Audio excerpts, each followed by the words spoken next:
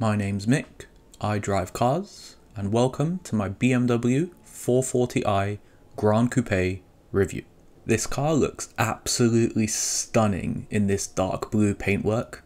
The walk around footage from the GoPro doesn't really do the car justice in just how fantastic it looks, so I thought I'd share these clips with you so you can get a better idea of just how good it looks, exterior and interior. Let's get into the video, hope you enjoy. Initial impressions. This car is just lovely. It's been a while since I've driven like a bigger saloon type car, and this car is just so relaxing and refined and easy, and I just really like it. It's got the M Sport adaptive suspension, so in comfort mode it is really like soft and comfy and pillowy. And the torque converter automatic, the ZF 8-speed, is just really flexible and easy to use. The steering's super light because I've got it in like comfort mode or whatever it is. You've got the creamy 6-cylinder up front just wafting you along. I mean, the engine needs like 1000 RPM to do stuff. Honestly, it's really nice. It's a little bit different to a lot of the cars I'm usually in because it feels very grown up. These cars, especially brand new, were for the businessman that didn't want to be so garish as to buy an M3 and really stand out in the car park. But he wanted something with a little bit of poke.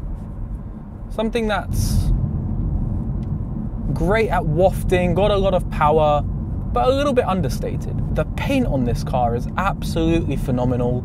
Hasib's done a few little bits like the M4 wheels and the rear diffuser, and it's set the car off. I think it looks fantastic with these wheels on. If I had to choose an everyday car, I don't think I could think of many things better than this. It's quite reasonably priced. Hasib tells me on a motorway run he'll get 30 plus mpg even though it's a 3-litre straight six. And BMW straight sixes have always been like that. It's super comfortable and refined. I mean, I've got it in sport mode, or sport plus now, and the suspension is it just eats everything that comes into its way. It's really nice. Just a quick word about this car's motorway manners. Absolutely fantastic. Really, really good. Probably the best motorway car I've driven yet.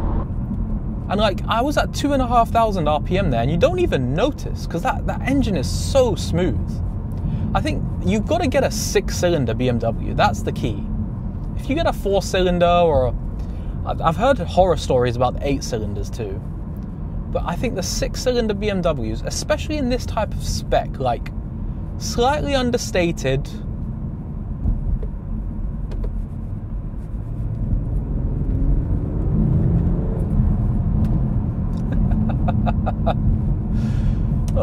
the engine is a highlight. The engine is definitely a highlight. But yeah, do you know what? This automatic, it has that classic automatic flavor, right? So like when you come to a stop, if you don't do it smoothly, it does like a little bounce or a little wiggle. Like you stop and it kind of like, whoa.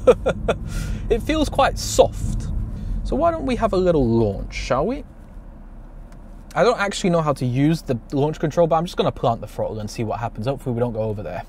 All right, let's find out.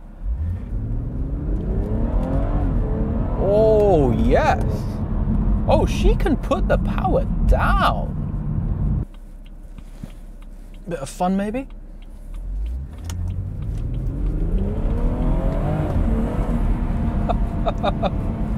I really thought the rear would let go, but it's just got like infinite grip in the rear. It's kind of funny. Let's get it over into manual and let's squeeze that B58 goodness out of it. Second gear. It does all right. Do you know what? It's the engine in these things that always makes me really enjoy the drive. The steering wheel is, I mean, you can tell straight away it's a little bit iffy, but God above, that B58 noise, everyone, It's Haseeb was right. He did tell me to expect the fact that, God, it does pick up speed at a rate, doesn't it? Yeah, Haseeb did tell me to expect the fact that it's probably not as fast as the M140i, which I do think he's correct about. There's definitely a disconnect between the steering and the wheels. It's not as direct as you would want it to be. There's a little bit of off-center slop, but it's nowhere near as bad as some other cars I've driven. It drives good. Do you know what, guys? I've never been a BMW guy. My dad loves BMWs, so I've always kind of stayed away from the brand, just as like an idea of trying to be different, I guess. But there is something about these cars. I get why people like them so much. I do understand why people like them so much. Oh, okay, on the brakes you notice the mass. It is, I think it's a 1.8 ton car, so it's a big girl. She a big girl. And you don't really notice it on power, but on the brakes you definitely notice it. And potentially if I throw the car into some corners, we might notice it even more there. I'm going to go up into Sport Plus, I reckon. Right, we've got a few of my favourite corners here. Let's have a little bit of fun, shall we? Oh, yeah. Oh, it drives well. It does drive well, this car. It honestly drives really well. Oh.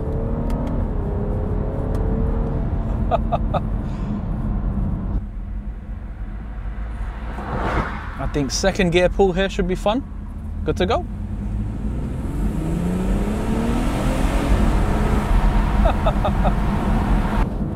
Let's keep it going. God, it makes a good noise. That classic 6-cylinder, like howl, wail. I really do like it. It's a good car. And it's so composed on the suspension. Right, I've got one of my absolute favourite corners in the world coming up. This is normally a 40-mile-an-hour corner in my Megane. Let's see how we do here.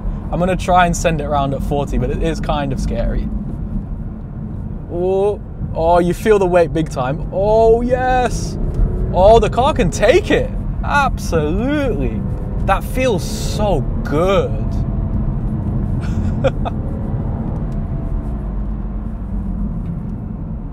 Oh, when you get on gas, wow. Wow.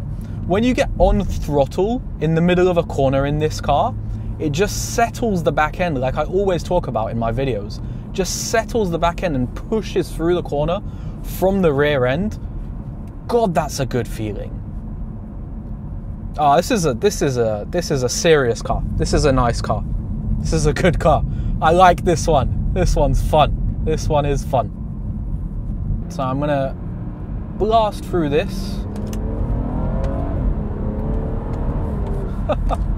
God, it does have a lot of power, doesn't it? It's really nice. It's addictive to press that pedal.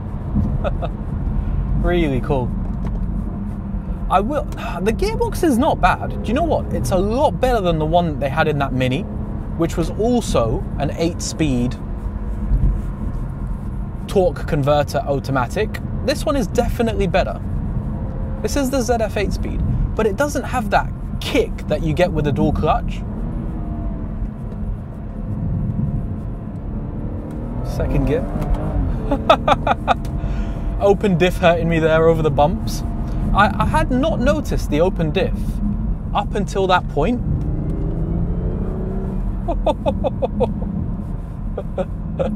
I had not noticed the open diff up until that point because this car has a much longer wheelbase than that M140i. So I think it's a little bit different in that sense. Let's see what she's got. We'll roll into third gear. Oh God, you don't even need much throttle, it's crazy. Dab of brakes into the corner. Watch her grip up, okay.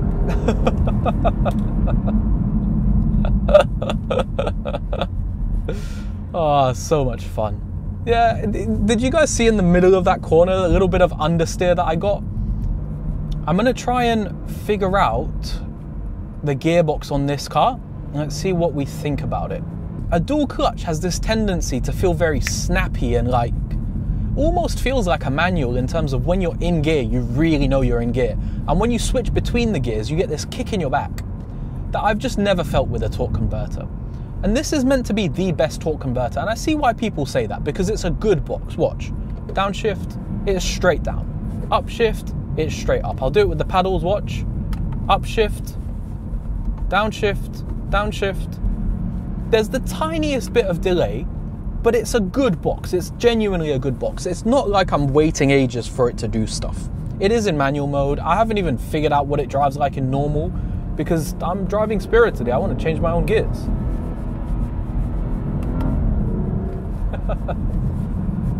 Yeah, the car is really well suited actually for these roads. It is a little bit wide, but the soft suspension really helps. Even in sport mode, the suspension is quite forgiving. It's really good. Really, really good. I like it. What do I think about the steering? Well, it's classic BMW steering. It's a little bit woolly. It's not terrible, but it's not amazing. So you don't get the most feedback that you might hope for, but at the same time, it's direct enough and it weighs up enough. It gives you enough, even though it doesn't give you everything that you want. That's the highest praise I can give any car. It knows what it is. It knows what it wants to be. And this BMW wants to be the ultimate daily driver. It's going to be super comfy and relaxing and cosseting. And then when you get it out onto a B road, it will make you go quickly and it will scare you a little bit because it feels a bit heavy and it doesn't have as much grip as you expect. But it's great. It's fun. It's a muscle car. It's a big 4-door European muscle car. That's what it is. And it doesn't pretend to be anything else. There's no carbon in here. There's wood trim, guys. There's wood trim. Do you understand? It's so difficult with these BMWs because, like, on one hand, it's slightly numb and it's more of a cruiser than an out-and-out B-road car, but that actually makes it fun. It gives it character. There's one thing that I'm learning, which is that I really highly value character in cars, which I never thought I'd say because I always thought, character is it's a Jeremy Clarkson thing to say, it's a silly thing to say, but it's real. And every BMW I've driven so far has this brutish, like, tons of power on the straights, a little bit wishy-washy on the corners, but they have an identity, which is what that Mini that I drove, that Clubman, was really lacking, an identity. I like this car. It's a good car.